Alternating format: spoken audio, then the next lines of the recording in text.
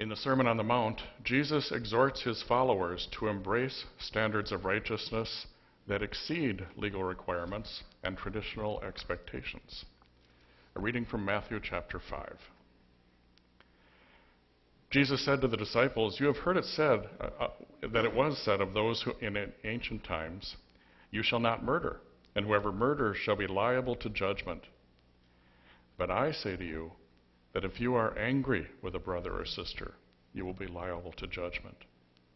And if you insult a brother or sister, you will be liable to the council. And if you say, 'You fool,' you will be liable to the hell of fire. So when you are offering your gift at the altar, if you remember that your brother or sister has something against you, leave your gift there before the altar and go first be reconciled to your brother or sister, and then come and offer your gift. Come to terms quickly with your accuser while you are on your way to court with him, or your accuser may hand you over to the judge, and the judge to the guard, and you will be thrown into prison. Truly I tell you, you will never get out until you have paid the last penny. You have heard that it was said, 'You shall not commit adultery.' But I say to you, everyone who looks at a woman with lust has already committed adultery with her in his heart. If your eye causes you to sin, tear it out and throw it away.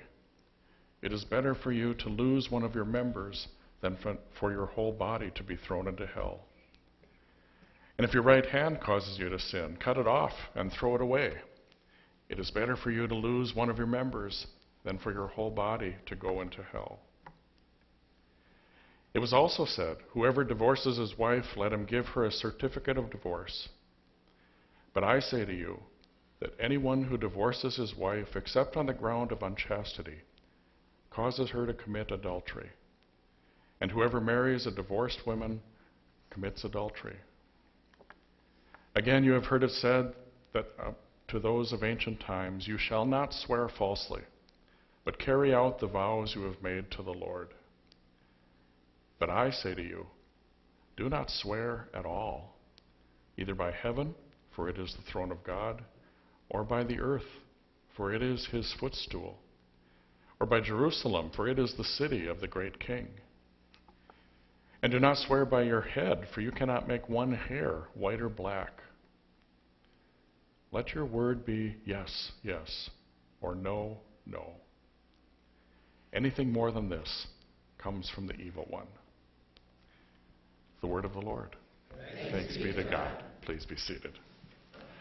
Sisters and brothers in faith, grace to you and peace from God our Father and from our Lord Jesus Christ. Amen.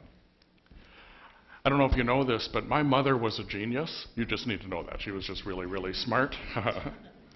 I remember one of the ways I know she was a genius is she would let me and my brothers cut the dessert that she would serve to the family, and so I would get to cut it, and it was great. I'd cut it up and distribute it to everybody, and it turns out I always got a little bigger piece than everybody. And I was innocent. I was doing my best to make it equal, but my brothers did not think it was fair. And so my mother decided, in her intelligence, in her geniusness, that I could cut the pie. I could keep doing that. But my brothers got to choose which piece they got first before me. And suddenly those pieces got much more equal over time. It was just kind of amazing how she did that. I don't know about you, but I always want my share and maybe just a little bit more. Is that true for you? Maybe I'm just a weird, evil person, but I always want my share and just a little more, because I worked for it or something. And it doesn't matter what it is, whether it's pie or profits or mulligans when I'm golfing, or the price on a car that I might want to buy. Just, my share, just a little bit more. And I think that's maybe the first reason we have for those commandments that Jesus gave us today that sound a little rough. They're not there, as some would say, to give you your best life now, although they might do that. What they're really there for is to protect your neighbor from you and from me. They're there to protect the other Because we all kind of go after just a little bit more than maybe is our fair share. Jesus calls us in his sermon to not just avoid killing anyone, that's not that hard, but to protect your neighbor. And don't just avoid adultery, but treat everyone you meet as if they are your daughter. And don't swear falsely.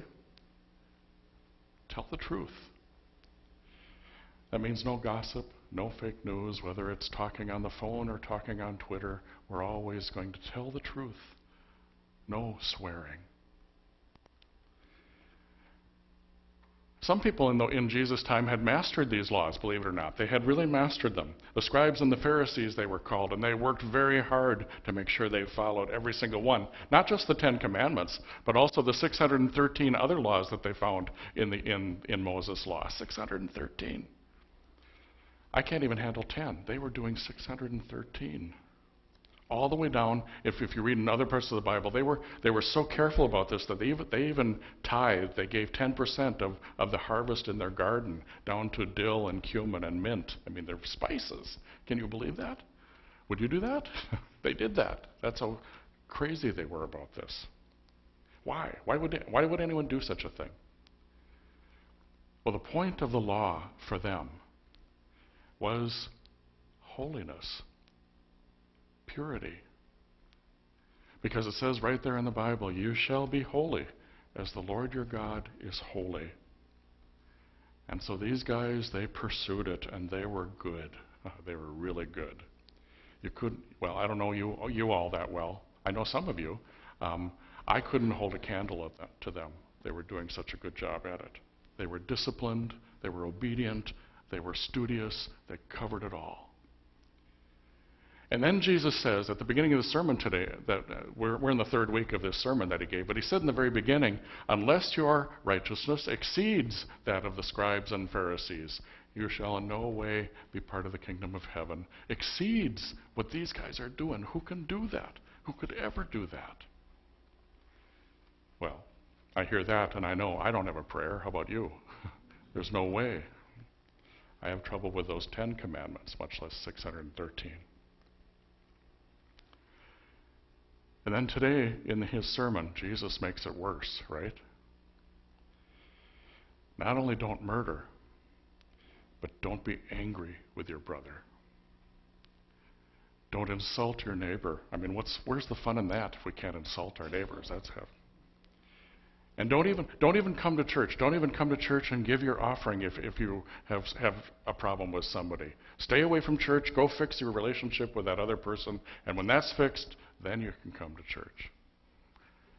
I don't know. Do we want to do that, really? I mean, who can do that, Jesus? That's crazy. Why is he making it so hard?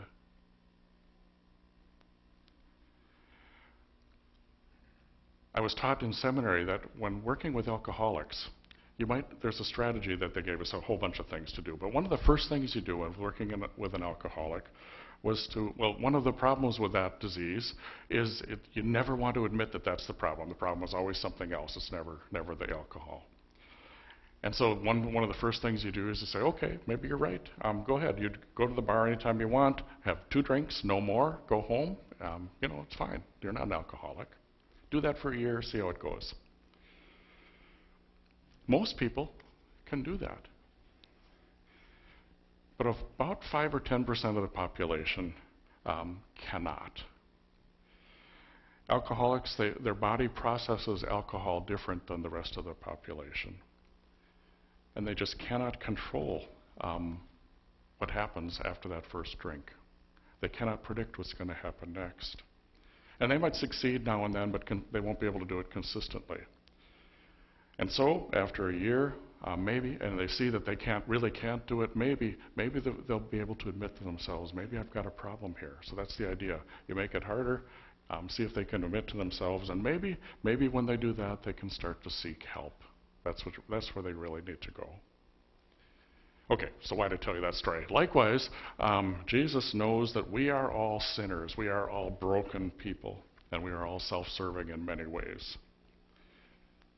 And so he radicalizes the law so that maybe we can see that we really can't do this. And maybe we realize that, okay, I haven't got a chance. And it drives us into the arms of our Lord to say something like, Lord, have mercy on me, a sinner, right?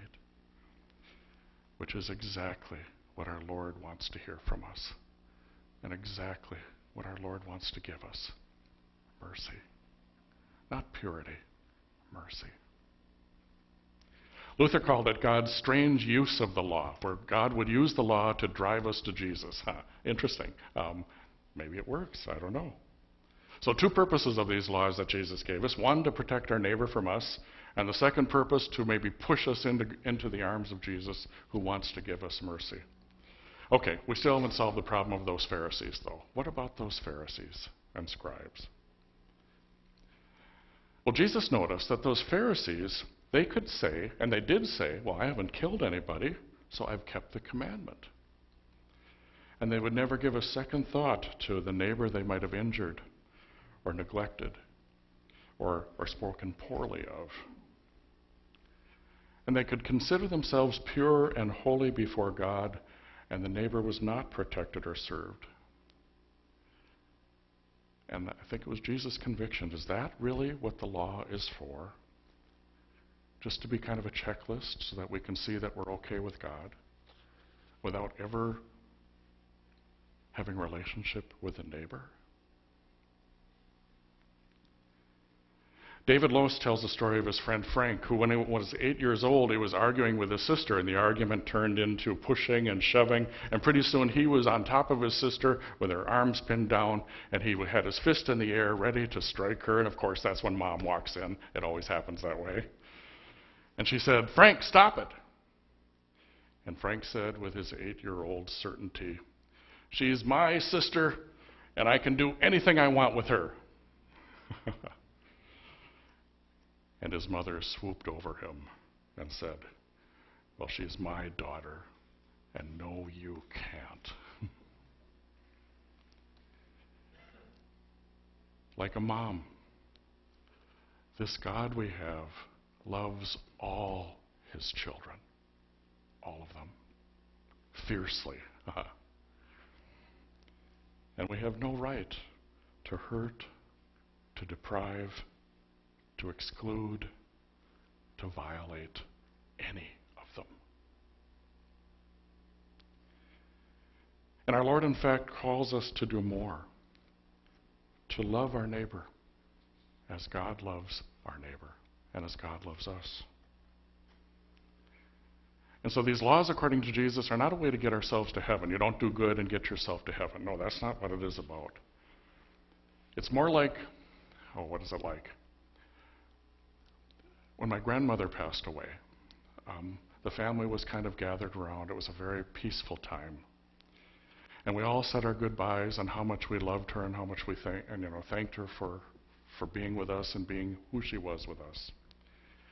And then she said, first of all, to each of her children, "You love one another, or I'm going to haunt you."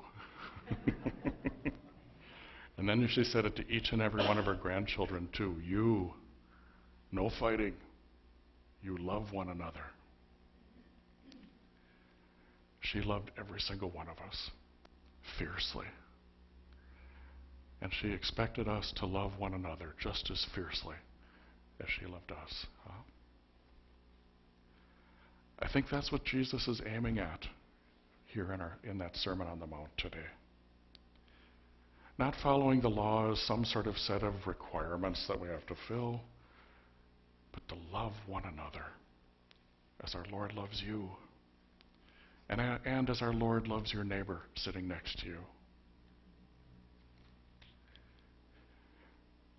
So when Jesus talks about the kingdom of heaven, don't imagine something way up there in the sky. Imagine a community.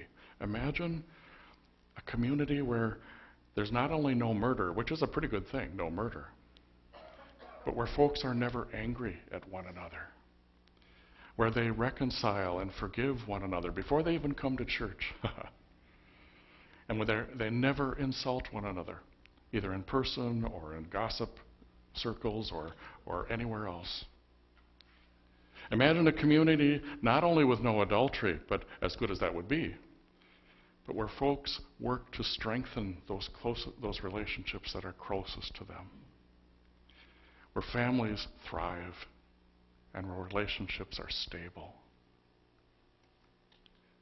And imagine a community where everybody tells the truth. How odd would that be? Where people keep their promises, and people trust one another, and people are trustworthy. Wouldn't that be a great community? Jesus calls that the kingdom of heaven. And Jesus says, live right now as if that's true, because it is.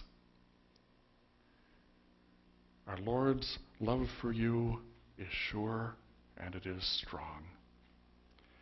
And our Lord's love for the person next to you is sure and it is strong.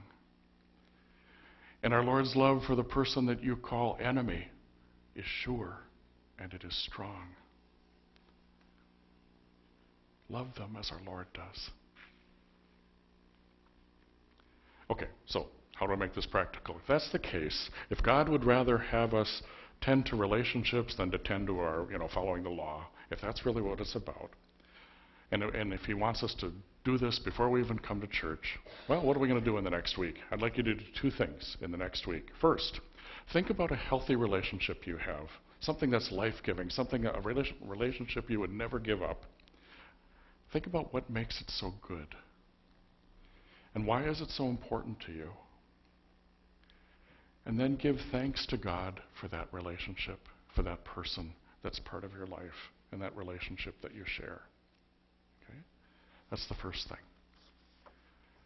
Second thing, think about a relationship that you have that is broken or in trouble.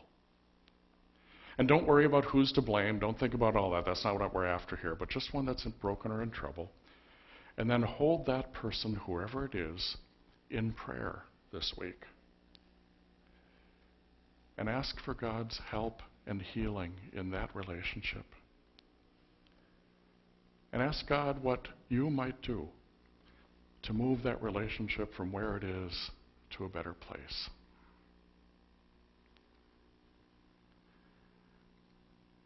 God's law is not about making ourselves righteous. It's about our relationships, and it's about the community we create through them. It's about this God who loves the neighbor and who loves you, and we're both precious children. And like my grandmother said,